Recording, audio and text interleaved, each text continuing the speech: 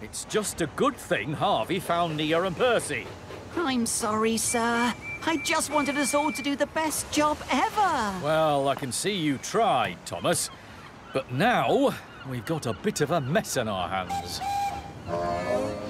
OK, everyone, listen up. There's been quite a bit of confusion and delay. But what's happened has happened. We're all going to have to work extra hard now if the technology fair is going to be ready on time. You know what you have to do. I'll go and get Annie and Clarabelle.